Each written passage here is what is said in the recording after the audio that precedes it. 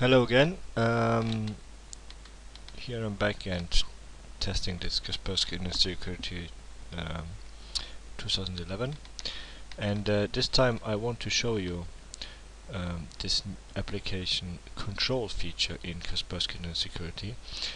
It has already been implemented in the previous version 2010, but it has really some nice features. What this does is basically it's trying to classify all applications and restricts their behavior based on the security status. And he's loading the rules for applications from the Kaspersky security network. And so this means Kaspersky has a known database with known good applications. And if this application is there, then Kaspersky will allow to run this program and then classify it into um, um, this group trusted. What more it's doing, it's checking whether this program has a digital signature. And if it has a digital signature, then it's adding it automatically to as a trusted application and allowing to run this program. I suppose that this digital signature is quite an expensive feature, because I haven't seen any malware yet which had a digital signature. So I suppose having this activated, it's really safe. And then if the program hasn't any digital signature, and it's even not known by Kaspersky security network, then he's trying to make some heuristic analysis of this program to see how it behaves, and out of this is then classifying it into trusted or high restricted or low restricted or untrusted. But as you have seen in some of my previous videos, when I was running Kaspersky in the sandbox or in the save run modus, it can happen that some new viruses are so new that they are not detected yet by Kaspersky. But what you can do here is basically you can say, okay, I don't want to have any heuristic analyze. Instead, I want to assign the following status automatically, and then you use untrusted. So this means that if the program doesn't have the program you're running doesn't have a digital signature, and it's even not known by Kaspersky security network, then just block it, and it's you're gone. So it's just you're safe. So I will show you this in some examples. This has of course some downsides as well, as I'm not so, but I will come back to this later. So now I'm running the program, and I'll just run some malicious links here to see what's happening.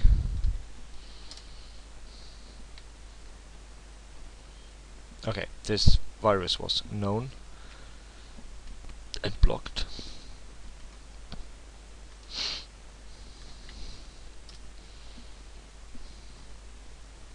Here we have a file which is not known, a malicious virus. It's downloading this file now. Okay. So what I'm doing now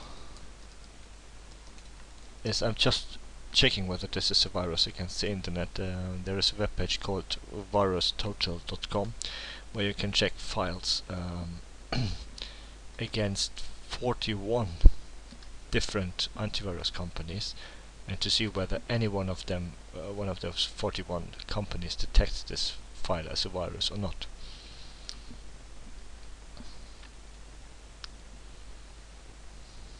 And it is known by 10 out of 41. So it's probably a virus. So I will see when I'm running this file now what's happening.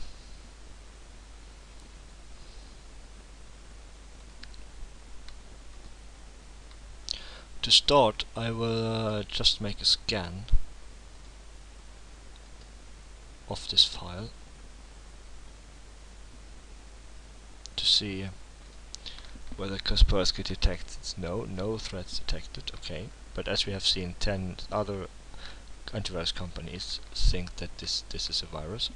So okay, now I'm running this file, and I'm opening at the same time this application controller window to see what's happening. So I'm running this file now. Run, yes, and see what's happening. It's blocked. Windows cannot access the specified device paths file. You may not have the appropriate permission to access them. Okay, why do we not have the permission to access this? If I'm checking here now, here I have programs which I was running, and you see already here exe.exe, this file was automatically classified as untrusted and blocked.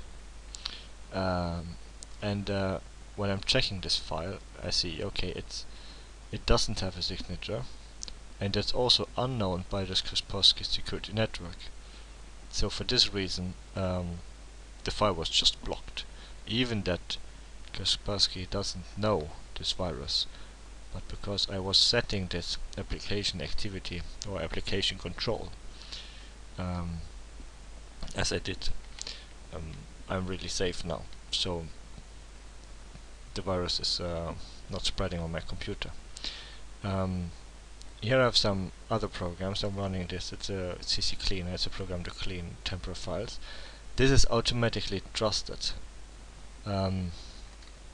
You have seen now it was just added as trusted by Kaspersky.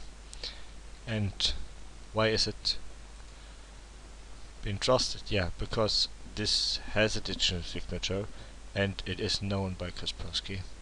So the good program could start on my computer. But of course this has also in some cases it's too strict, so it's plugging too much. I have downloaded here a program. I already installed it. It's a game. You can download it from asylum.com. It's a web page where you can download games for free and test them, and then if you want you can pay some money a month and play the games. So it's not malware. It's really some normal computer games. When I'm starting this file now, what's happening here is that it's blocked again.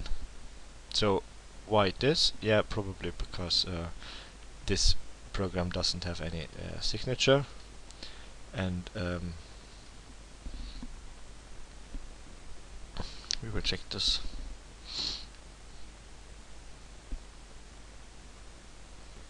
Yeah, so it got automatically categorized as untrusted because the signature is missing. But to go around this now, you easily go into this application control. You delete, either you delete it, or you just get, okay, change this and make it to trusted. So now that this file is trusted, assigned by user. So when I'm now trying to start this game again,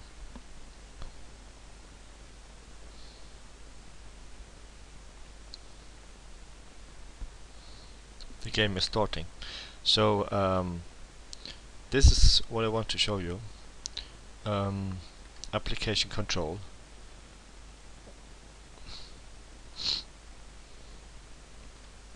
Changing the setting to assign automatically untrusted, and then it's really basically all malwares are blocked. So that's it. See you later. Bye.